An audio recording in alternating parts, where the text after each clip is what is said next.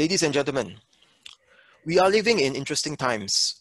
COVID-19 has amplified the tensions between the US and China, which are both important to Southeast Asia.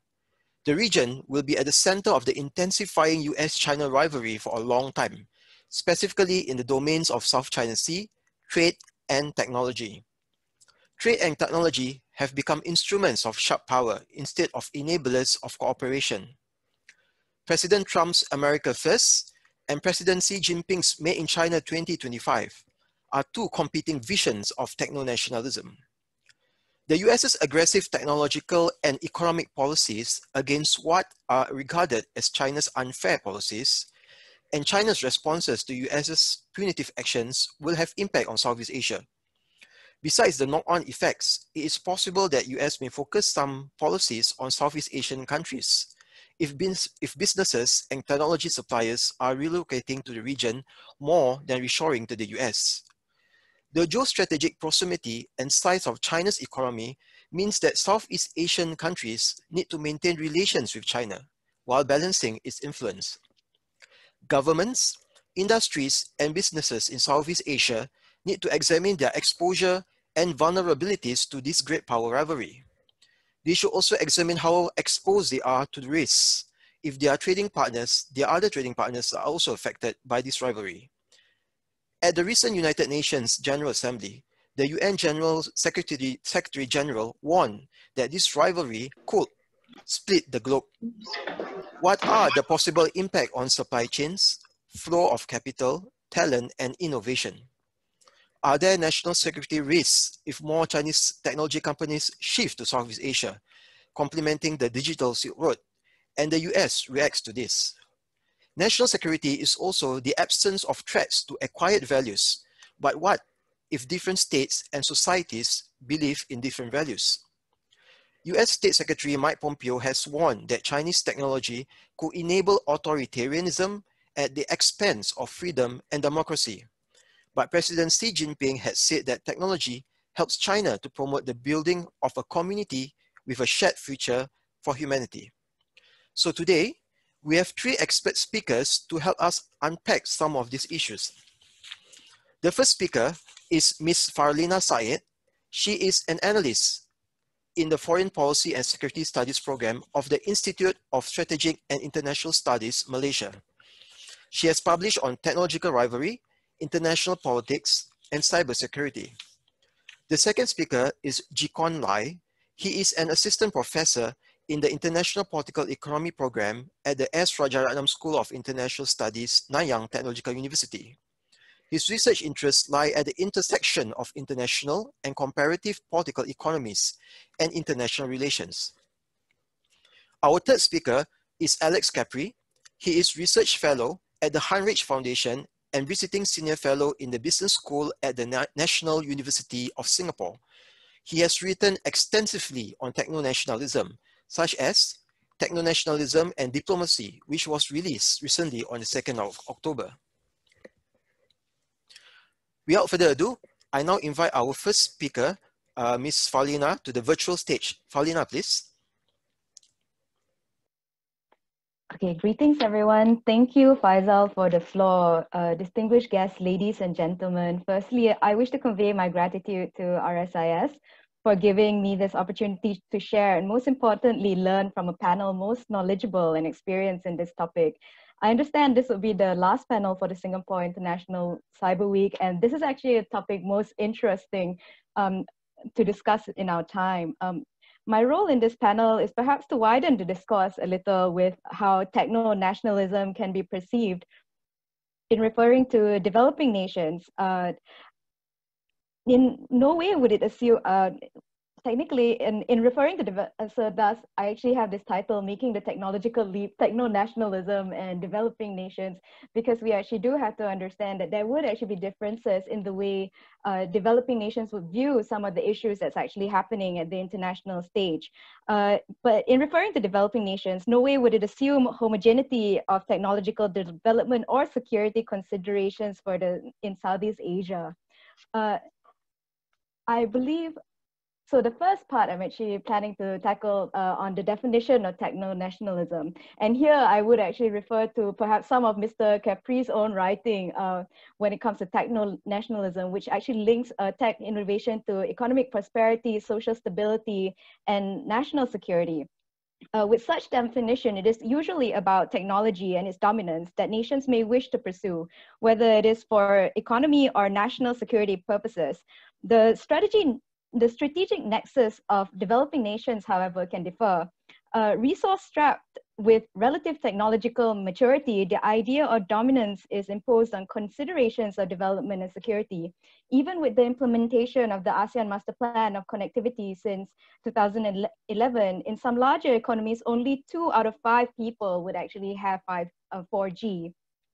Or according to research by Google and Temasek, 7 metropolitan areas which house 15% of the region's population still account for more than 50% of internet economy. This means more than 90% may be connected to standard mobile data or would not be connected at all. And this will further compromise a promised digitalized future.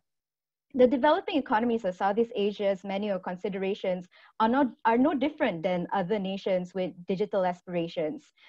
The hunger to unite technology, industry, innovation, and economy have existed in Southeast Asia in the forms of developing knowledge-based economies. These are seen in policies of late 1990s. Southeast Asia's industrial history is colored by multinationals from Japan modernizing the manufacturing sector. These are inclusive of encouraging multinational companies to upgrade technological content and upgrade our labor skills. Thus, while the idea of foreign tech can be foreboding, the structure and history of Southeast Asian economies with technology can impact considerations for technology-related investments, transfers, or assistance. Particularly as a means of handling Southeast Asia, or specifically in the past, or specifically Thailand, Singapore, and Malaysia's low-wage, low-cost growing pains. Lessons from 2 financial crises also added the need to build higher value manufacturing and services. Thus, while conversations of techno-nationalism can focus on dominance for developing nations, there are other factors playing in the strategic nexus. In weighing against concerns of security and partnerships that would deliver the value in R&D and technology, these are some indicators that could add to the perception of techno-nationalism. While we might actually be familiar with more traditional ideas when it comes to dominance, if you're actually talking about perhaps how technology is actually used and technological dependence can actually be exploited for you to be beholden to another nation. However, in some developing nations, the transfer of technology actually becomes a pathway for it to actually develop, and this is actually what was seen in the past. One is thus in this table there. I have just actually collected a few other factors that can actually add to a common typical analysis of what makes a country techno-nationalist based on some of the assessments that was actually given to Japan in the 1980s. Among them is actually the openness of the country to actually share the R&D in tech, the emphasis on indigenous domestic supply chains, perhaps on the political, social scale will be government-led rhetoric on the necessity to actually build indigenous tech. While technology and defense industries, which actually indicate the rapid modernization and innovation of the defense sectors, or the cultivation of dual-use technology actually sharpens some of the rhetoric when it comes to national security and the development of information security challenges. In terms of geopolitical factors, it will be something akin to building alliances to secure their own indigenous technological assets or IP. Thus, while more technologically developed nations would be able to afford looking at some of these nexus in thinking in binary terms. If you are a developing nation, if you're actually considering the security concerns, it would be balanced against the trade-off on being able to get some of the technologies needed for you to develop, for you to actually deliver to your nations, to the domestic population.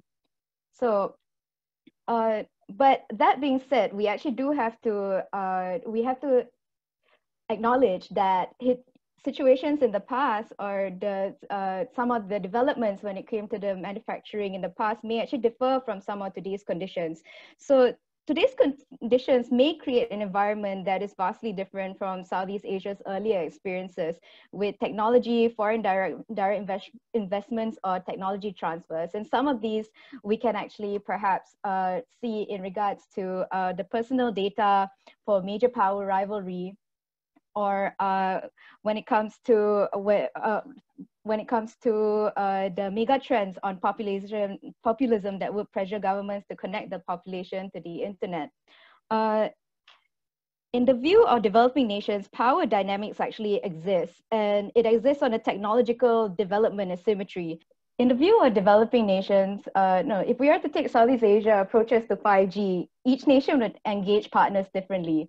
Some would feature partnerships with European telecommunications companies or China's Huawei. These engagements range from tests in cities to use cases that are actually related to things like virtual reality or even esports. The engagement of each country can be characterized by strategic perceptions, inclusive of those related to past incidences. For instance, if we were to actually look at Vietnam's way of actually navigating the 5G or developing 5G, Vietnam actually has Ericsson to support some of the mobile service providers. They actually use Nokia hardware for trials, but most importantly, they actually decided to develop their own indigenous technology, which would actually conduct trials in Myanmar, Cambodia, and Laos. They also have a specific policy when it came to Huawei. Vietnam's experience with cybersecurity incidents, such as an incident with their airport in the past, evaluated the need to develop indigenous capacity to maintain control of information systems. In addition, strategic contestations in areas such as South China Sea has its own online and offline components, which drives the need to develop defensive capacities, inclusive of cyber. So Vietnam's development of indigenous 5G technology also includes building on knowledge-based capacities, such as exchanges with South Korea to focus on equipment manufacturing and development of applications on the 5G platform. In some of the cases, the vulnerabilities in technology or these types of communication technology can be conceived through two lenses. The first is from capacity, where the inability to detect insecurities or flaws in designs could endanger end users. The second is seeing that technology itself is a neutral medium, stemming disruptive operations through multilateral engagements is a stronger argument than selective partnerships in critical technologies. However, as the developing nations improve on technology gaps and proficiency, these dynamics can change. So in the last slide in the deck, I've actually attempted to take a look at how perhaps Southeast Asia would be impacted by techno-nationalism, or what we would actually see in what we are currently seeing in US-China rivalry in this sphere. And the reaction would be to woo the investors, as the nations will actually seek opportunities to develop skilled labor, knowledge bases, and innovation systems. The experience with history and the understanding that the only way for you to actually address technological asymmetry is for you to engage, you would actually require the need for to acquire the technology or even the knowledge on how to actually produce some of these technologies. Secondly, it would actually be in an almost parallel fashion would be to increase engagements to develop domestic capacity in cybersecurity, cyber investigation, law, IP, and data protection. But these would also be limited, or it can actually be hindered by matters such as literacy, or even exchange to increase the exchanges in this arena, so that there would actually build the domestic capacity and awareness around some of these issues. Lastly, as Southeast Asia would actually be facing the need to actually cater to domestic population, the issue of connectivity would actually be among the first to be addressed. Thus, in getting people online is actually a priority. So, but the trends on the horizon that would actually be necessary to be addressed would be the types of standard setting arenas that are actually quickly moving into the private sectors, which can or would not actually directly impact industries, considering if the industries are actually being relocated, then it doesn't, sometimes it wouldn't actually particularly matter on the standards that are actually being produced, but it would actually impact the type of security by design that would actually be incorporated into the products that would actually have to be produced by these industrial bases regardless. The second would actually be for there to be greater cooperation in the middle and small power arenas, as some of the middle and small powers in the region actually tries to find a way to navigate some of these issues. And lastly is actually to build more capacity in cyber diplomacy, so that there would actually be a greater cadre of diplomats who would actually be able to address some of the issues when it comes to cyber issues, or even just issues of cyber stability. So these are actually some trends, and also that would actually conclude the end of my presentation. Okay, thank you, Farlina. Please unshare your screen. All right, our next speaker is Assistant Professor Jikon Lai. Jikon, please. Hi, thanks, Faizal. I'm sort of the odd person out on this panel. In some ways, I'm talking about neither technology nor nationalism, although the starting point of of the content that I'll be presenting does relate to the topic of this panel. So what I'll be presenting today is a statistical data that I am using to build what I call economic vulnerability and dependency indices. So I'll give you a bit of a context of how I got here and how it relates to the topic of this panel.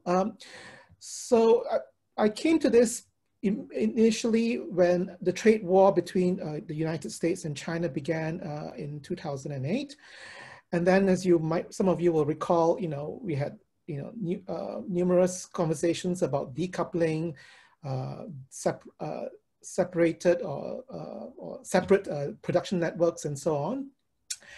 And then obviously we had from the trade war, it sort of slowly morphed into a tech war, so Huawei, semiconductor technologies, and so on and so forth. And then from that, we morphed into a medical war, or the COVID pandemic, but broadly, what ties all three together, for me, is this notion of the decoupling of these economic spaces, perhaps the fragmentation of production networks, and also the vulnerability of countries to erratic or random behavior by great powers. And so that brings me to what this set of data that I'm going to be presenting. So I wanted to try and so the way I wanted to try and get into these debates was, well, how can we assess the vulnerability of various economies to these sorts of behavior, right? Whether they are for nationalistic motivations, or whether they're just random or erratic or irrational behavior. The fact of the matter is, if you trade internationally, you're effectively going to be exposed to the behavior of your trade partners for whatever reason, and therefore you're going to be vulnerable. I chose to use the word vulnerable, although you can use dependency, you can use interdependency, but this will give you but the concept's more or less the same, right? So the basic approach that I've tried to determine this, at least empirically and quantitatively, is as follows. So here, if we look at the reporting country, this could be country M.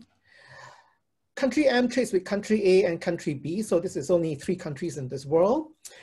And it does 60,000 units of trade with country A and 90,000 units of trade with country C. So total trade is 150. So, if you do a bit of math and work out the ratios, you get that, 40% of country A's trade is dependent on country A, and then 60% on country B.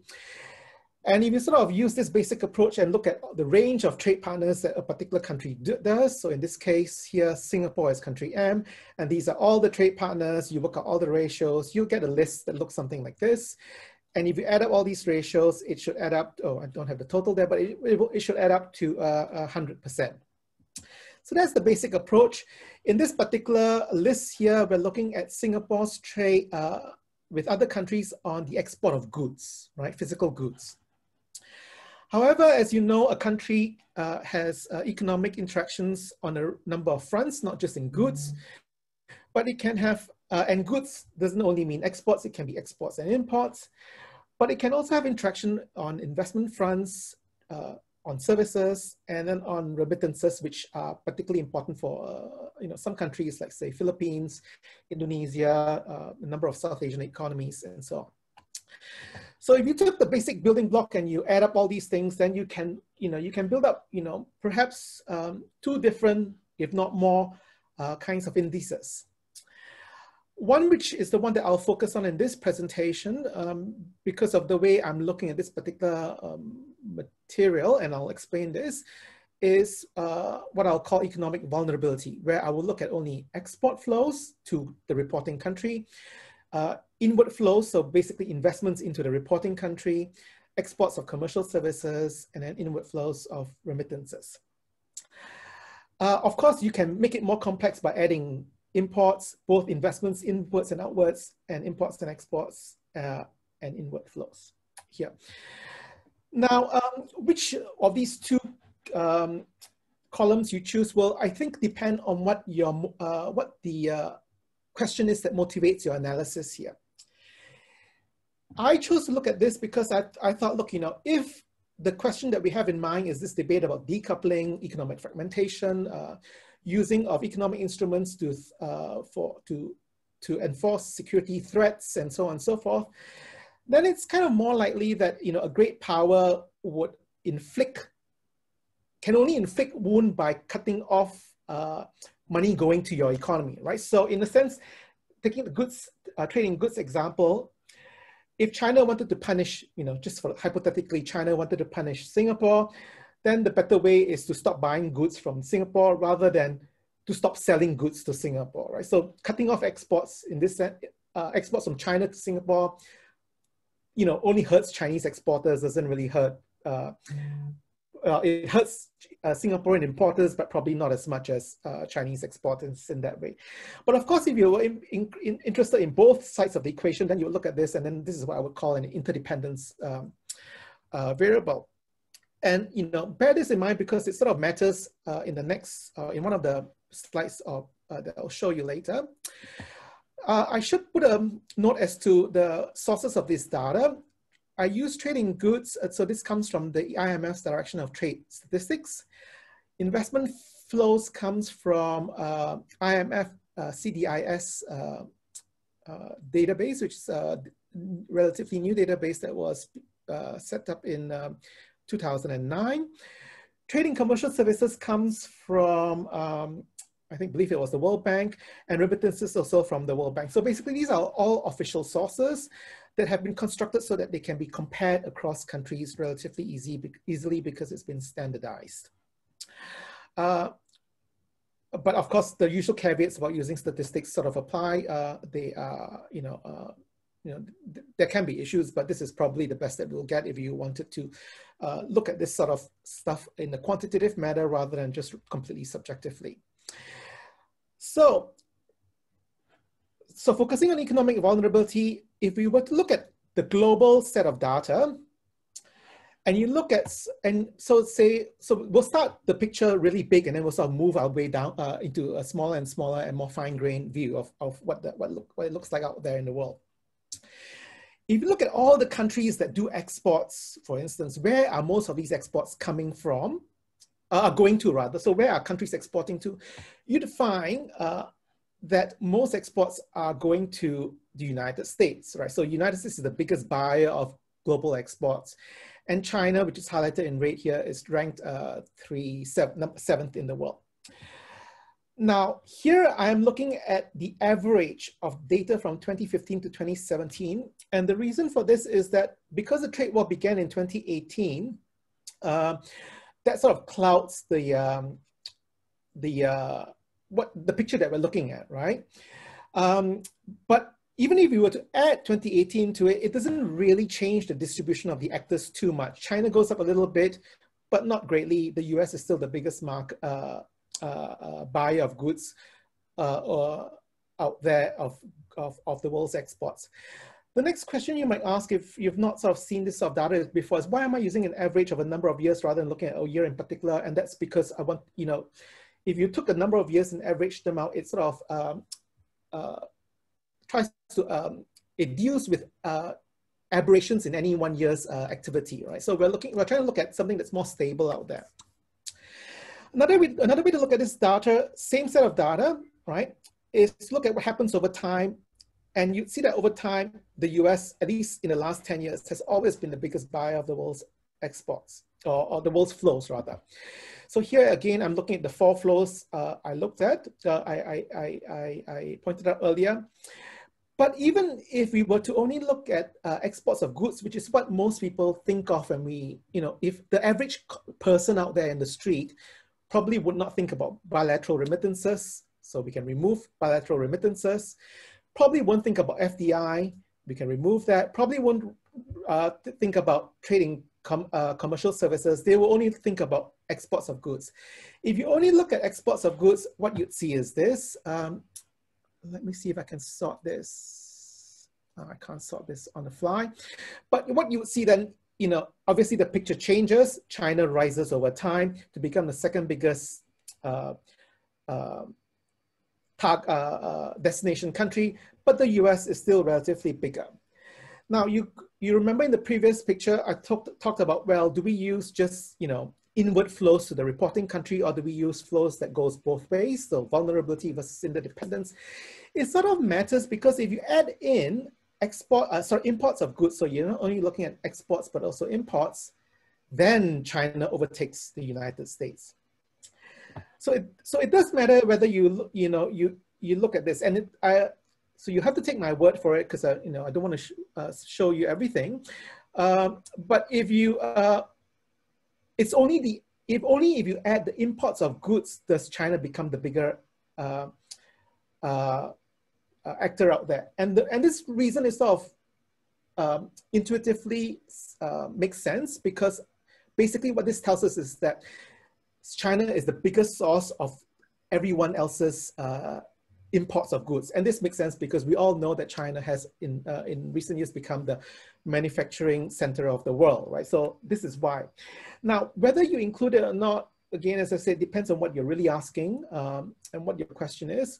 And I felt that in the context of this notion of decoupling or the use of economic instruments as a form of a weapon, you know, China saying, I don't want to export to the world doesn't quite make sense to me, right? But that said, you know, there have been instances where China has used export controls to punish certain trade partners. Now, moving on to the next slide, this looks at the same set of data, but in a slightly different way. So here, these are the countries who are doing all the exporting at the bottom. And the question here I'm asking is what percentage of each country's export is going to, firstly, China, and then secondly, the United States. And you'd find that the country that most relies on China as its destination of export is South Sudan. And the number is about 98%. And the reason is because this is largely petrol, oil.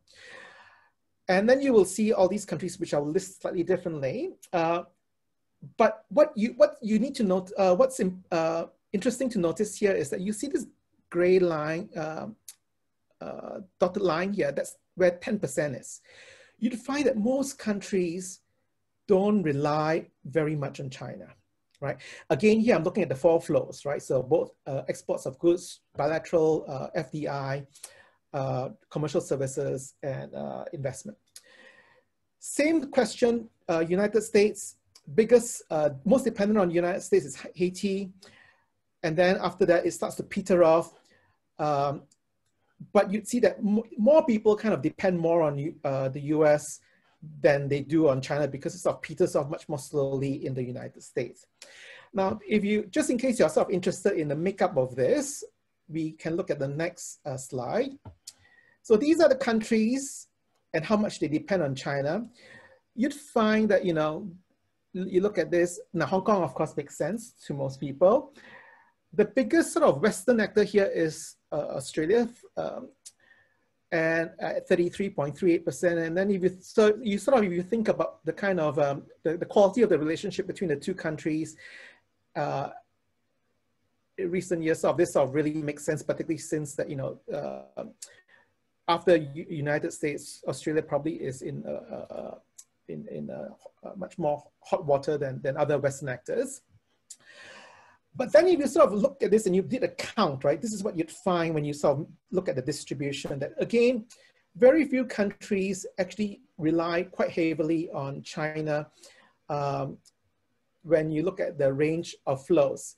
So here we're looking at exports of goods in this list. But if I were to add again, bilateral remittances, I don't think I can sort this on the fly. Yes, I can. So if I were to add the other variables in here, oh, sorry, I can't sort this. But the picture is reasonably similar. Here, the same set of data looking at the United States. Now, again, looking at the same data, looking at the plots, right? Looking at, again, at the moment, just the one flow, exports of goods. You again see that the clustering happens at the bottom. But even if you were to add all the other flows, the clusters are also still right at the bottom, all right? So again, it goes back to show that in many ways, many countries aren't terribly exposed to either of these big powers. Another way to look at this global data is look at on the how they relate to each other. So here, exports of goods, dependence on China, exports of goods dependent on the United States. Here, both exports and imports of goods. Here, all the external flows, so basically what I call vulnerability, and here, all the inward flow, so here, all the inward flows, what I call vulnerability, and here, all the flows, so what, basically everything, so the interdependence. And what's interesting to me here is that in actual, I would have thought that the dots here, basically all the reporting countries would cluster along a diagonal axis going this way. But instead what we find is this sort of L shape here. So what this says is that, for these countries on the tail, they either rely more on the US and less on China, or they rely more on China and less on the US, right? So this is quite interesting, regardless of which type of flow that you look at here. Then another way to look at this set of data, which is this way.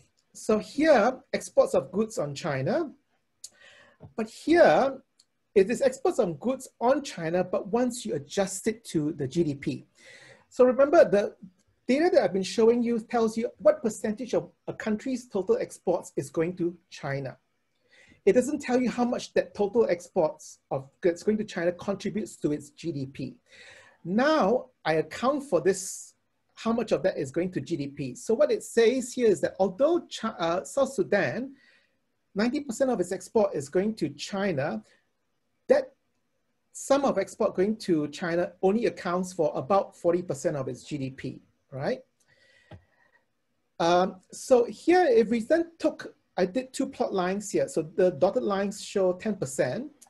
And I sort of say, just for the sake of, analytical argument, if both variables were more than 10%, then they were really extremely exposed to China.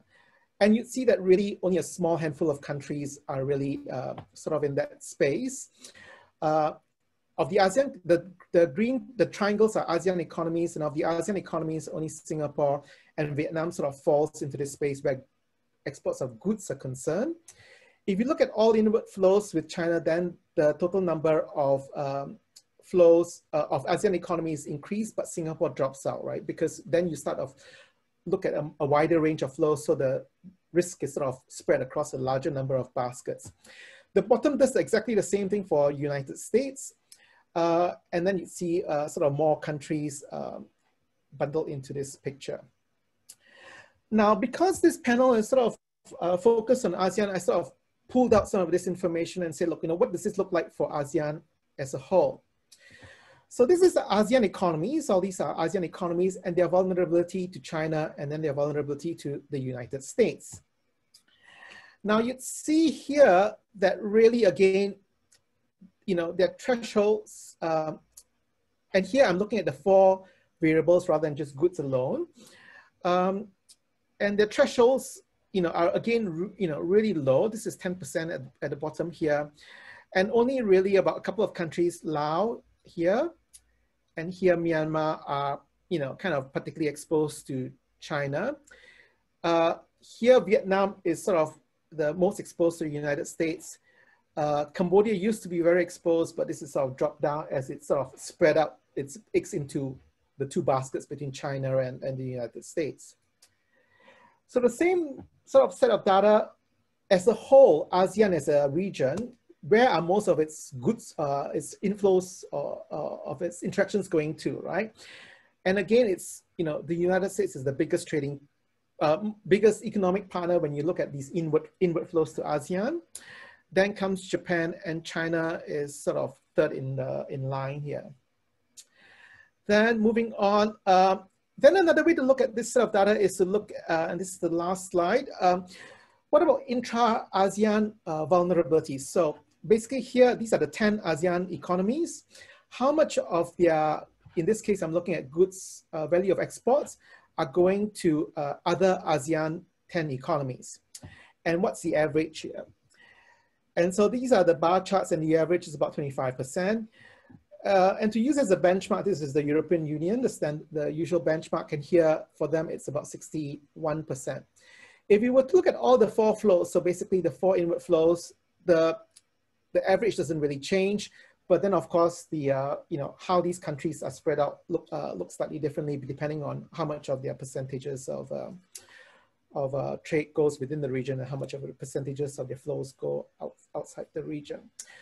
So that's sort of all the slides I wanted to show, but I guess the big take-home point for me here is that in actual fact, if you only looked at the aggregate figure, and at this very aggregate level of all these global economies, then the exposures to either the United States or China, in actual fact, is really, really very low. So this debate that we've had in the last few years about vulnerability, decoupling, risk management, in many ways is being sort of quote unquote hijacked by a small number of economies who are particularly exposed to either of these countries. Now, the caveat to this conclusion, however, is that, of course, this is looking at the economic transactions as in a very aggregate manner, right? It puts equal weight to all kinds of economic transactions.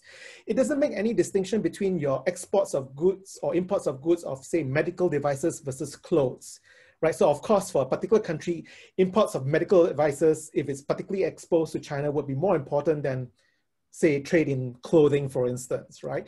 Similarly, if it's trade in food, it might be more important, say, for an economy like Singapore than if it was a trade in children's toys, for instance. Now, this data set doesn't tell us that. In order to tell you that, you need to drill much more in, and that's probably much more difficult to do in the aggregate level that I want to do where I was looking at all countries in the world. But if you were to take a handful of countries, then it might be more manageable if you were to do that. I think I'll stop there, and I'll be interested to hear your views and any questions that you might have about the material that I presented. Thank you. Thank you, Jikon. Okay, now we have our final speaker, Mr. Alex Capri. Alex, please. Alex, unmute.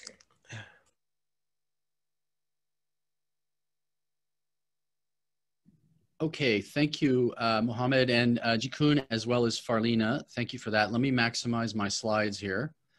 So I think these were good lead-ins in that I think both the presentations were good in laying out some important details, which I'll try to incorporate in my discussion here.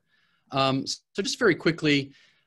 So I've been really focusing most of my time on techno-nationalism from a research and a writing perspective, as well as a teaching perspective and an advisory perspective. So, I'm going to try and cover at a high level, a lot of topics that are relevant to Southeast Asia for businesses and also for the other key stakeholders, including policymakers and other key stakeholders such as NGOs that make up these ecosystems. So I think there are key elements to the landscape. You can drill down and you can download and read these reports on your own. I'm going to cover some very high level ideas and then transition to trying to apply some of these trends, dynamics that I'm going to talk about to Southeast Asia in particular. And I'm going to take a look at Vietnam. We'll just do a quick snapshot of Vietnam to talk about how some of these things are playing out. So again, starting at a very high level, what is it that has changed the world so significantly when it comes to trade, when it comes to geopolitics?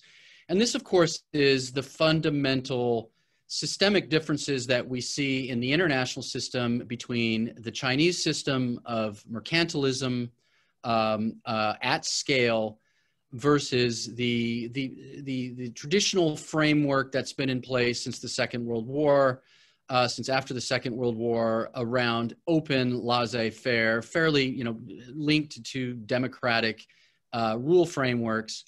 That system is now being upended because China has become 18% of global GDP, and it's become embedded in global value chains in ways that are now being exposed, and we're dealing with these issues right now. So the systemic differences, economic as well as political, are manifesting themselves in the trade environment, in the commercial environment, and that's what I'll talk about a little bit today, and try to get to distill that down to the what's important strategically, what's important from a risk management perspective, what are some of the scenarios that are going to evolve from a trade and a geopolitical standpoint. And to do that, I need to talk about techno-nationalism.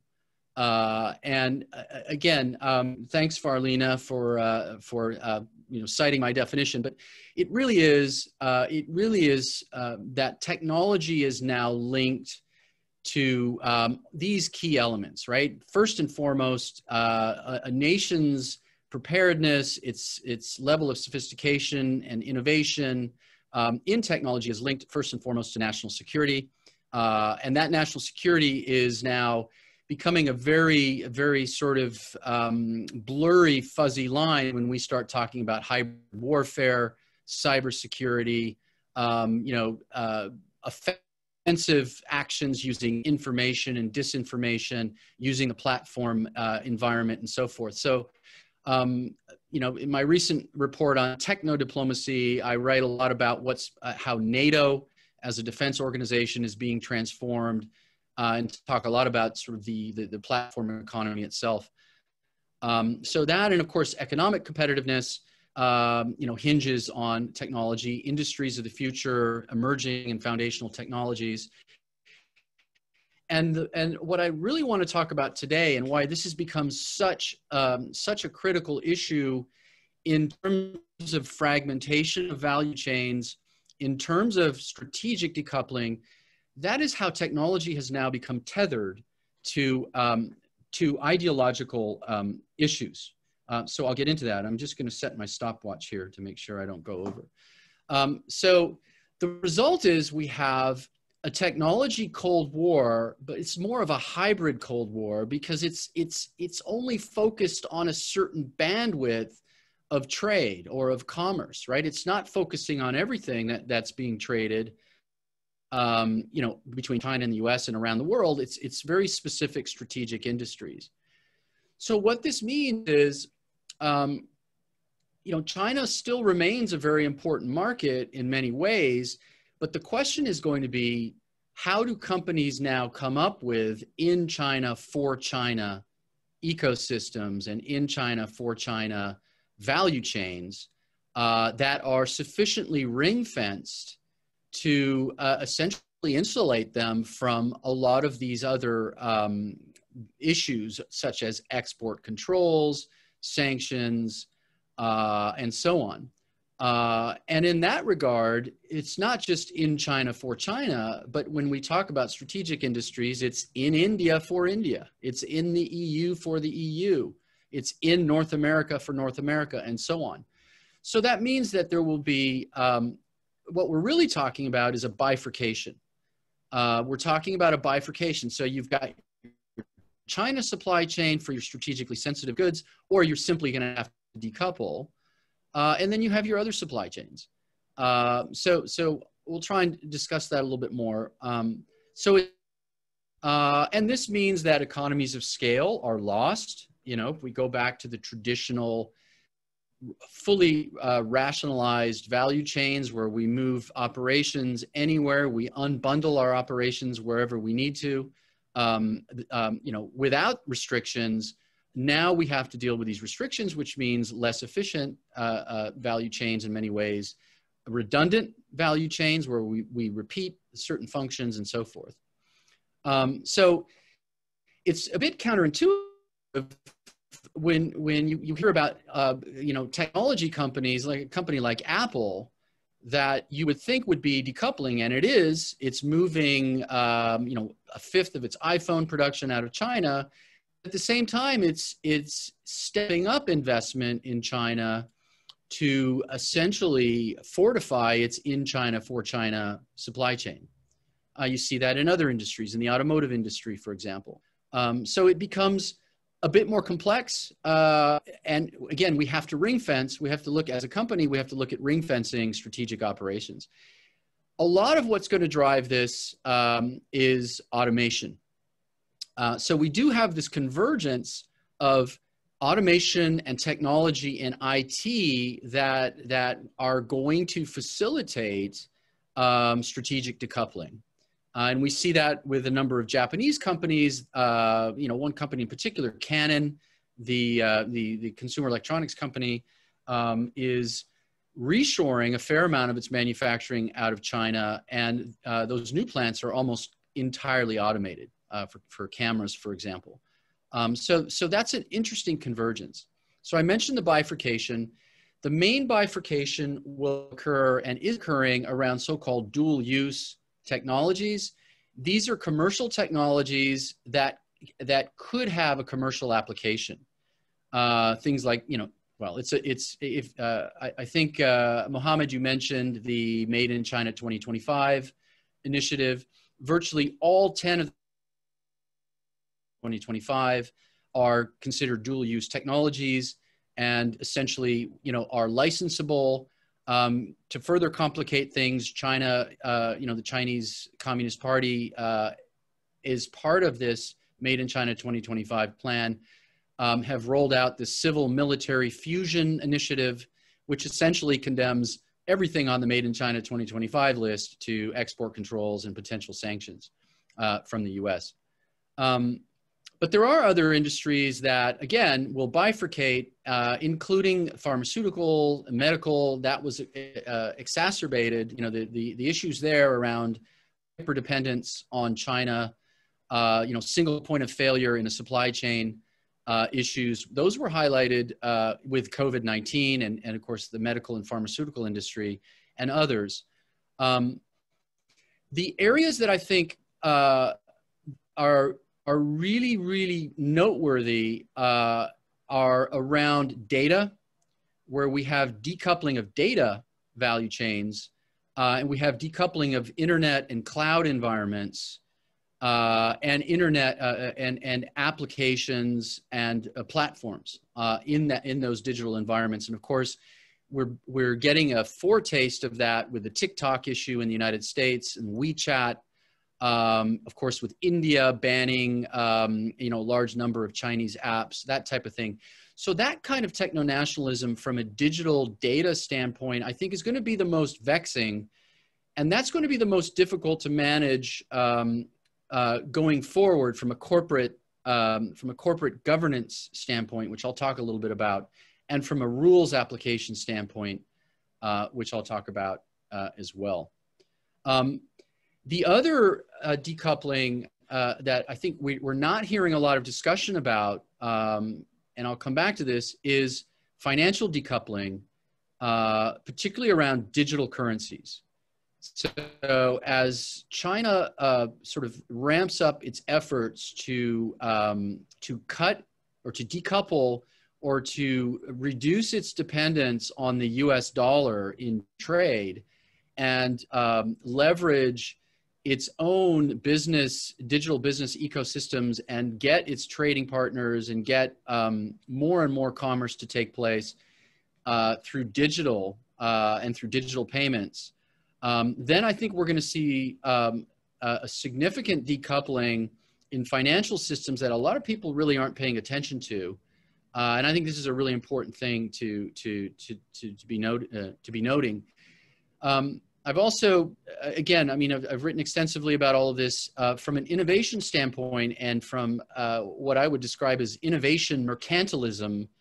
As this hybrid Cold War intensifies, I do believe we are going back in the United States and in Europe, in the United States with its allies, to a kind of a new sort of moonshot around technology, where you have, public-private partnerships involving, these historical allies with business and governments and academic and research institutions coming together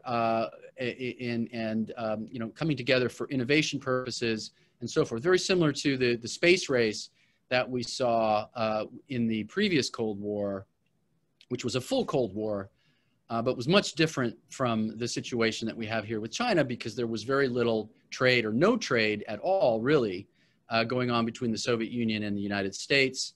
So it was a very black and white issue. But I do think that when it comes to human capital, when it comes to research and development, when it comes to innovation, there is decoupling taking place there as well, again, in these strategic industries. And I think, again, from a corporate standpoint, managing this is going to be very, very difficult.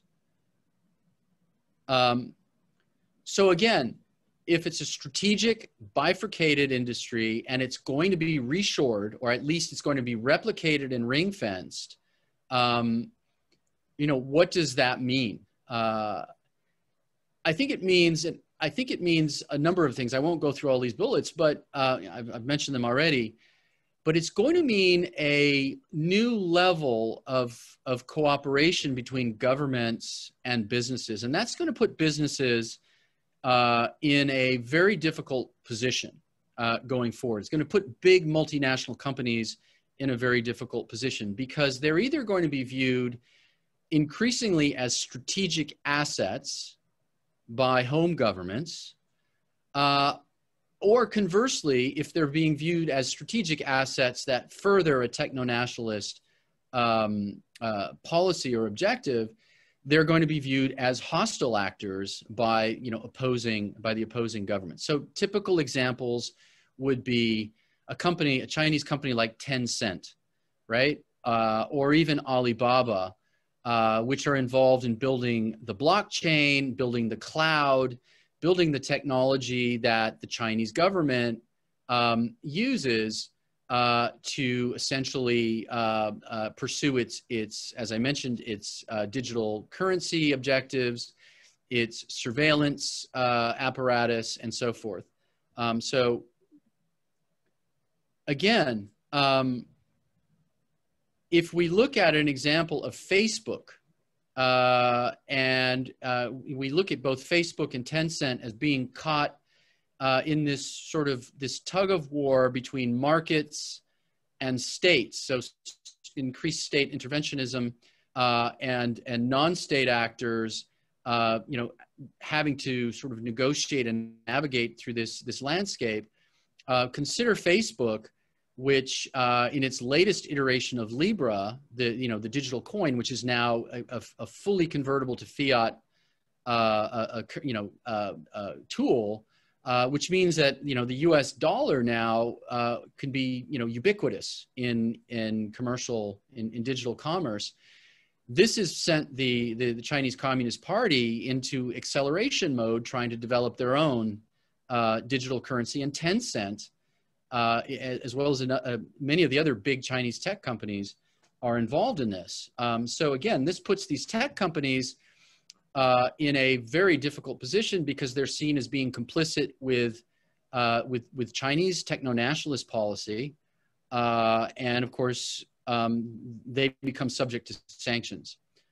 So the linkages that are most important in a techno-nationalist perspective, when it comes to that component that links political values and social values directly to technology, is when we talk about any kind of data privacy, anything that would presume that technology was being used to suppress free expression, it was being used to censor information, or if technology was being used for mass surveillance or mass citizen monitoring campaigns tied with the use of AI, tied to the use of algorithms and facial recognition cameras and all of these things. What this means is we are absolutely going to see, although it's a very blurry line at this point, but we're in early days now, we're absolutely going to see more decoupling and the weaponization of supply chains and value chains and the use of non-tariff measures such as export controls in this area of what we could call digital democracy versus techno-authoritarianism. And this is where I think we're really in the very early stages of, as I wrote in my recent report on techno-diplomacy, we're in the very early stages of sort of looking at the world as it coalesces into different groups.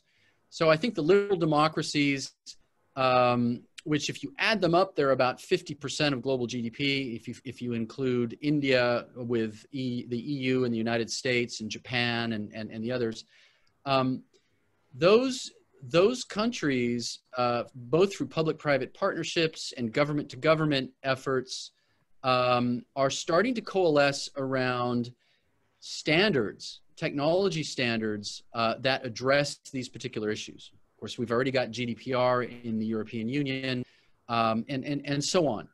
So I think for Chinese companies in particular, for the big Chinese tech companies, ByteDance, Huawei, Tencent, Alibaba, any of them, SenseTime, Dahua, all of them, Hikvision, this is an existential crisis because the issue, the order of the day is, and we're seeing this playing out with the TikTok scenario in the United States.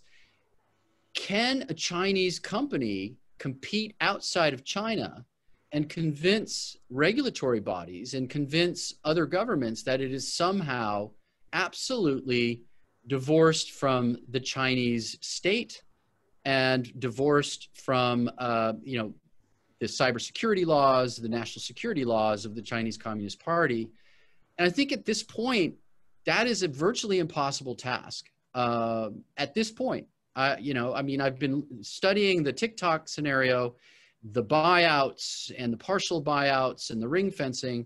And at this point, that is a very difficult thing to do. So I would expect significant decoupling around those standards in the digital landscape. Okay, so what are the issues? What are the issues of linkage of ideology to technology? There are human rights issues. So if you look at these companies and many others, these are Chinese companies that have been put on the restricted entity list, which essentially means that any company that uses U.S. technology is going to have to get a license to sell. And we've seen what's happened already with Huawei, with the weaponization of semiconductors by the U.S. government, and how that is essentially, that has really dealt a serious blow to Huawei. And so as we see this type of scenario play out, that is where the strategic decoupling will take place. And that is why I said earlier, there will be supply chains exclusively for China and in China for China, ring-fenced operations, and then there will be other bifurcated supply chains. In some cases, there will be no choice but to fully decouple. in other cases, it might be possible to, transfer manufacturing, restructure supply chains, and so forth. But this is clearly the theme, the corporate theme for corporate governance going forward. Okay, let's talk about Vietnam quickly. So Vietnam, I think, is a nice case in point, a nice study, because Vietnam is straddled between both the West, if you will, or this digital democracy as a trading partner and as an FDI destination, and China.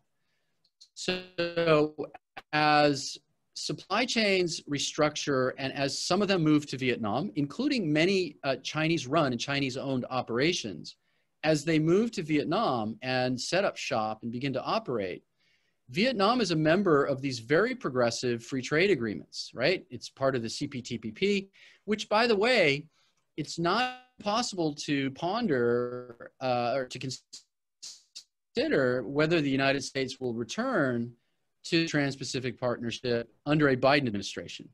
And if that happens, those 20 or odd provisions that have been suspended in the CPTPP around IP protection, around digital trade and so forth, those could be potentially reenacted.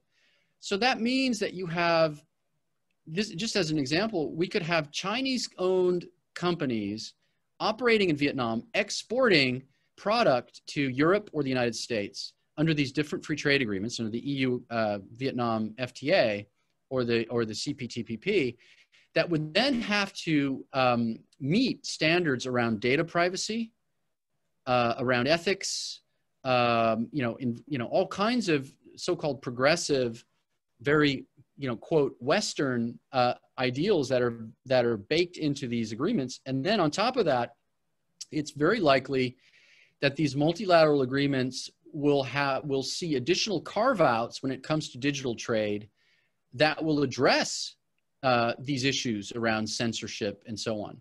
So I think this is really the issue for companies going forward, is how, from a corporate governance standpoint, do we have strategic bifurcation and strategic ring fencing and or reshoring. B, and again, this is hard technology, this is data, and these are platforms. And then again, how do we implement the so-called 5 T's, right? Truth, trust, transparency, technology, and talent to manage these issues. So I think again, these really are the highlights. And again, I would invite you to download the reports and check them out for the deep dive.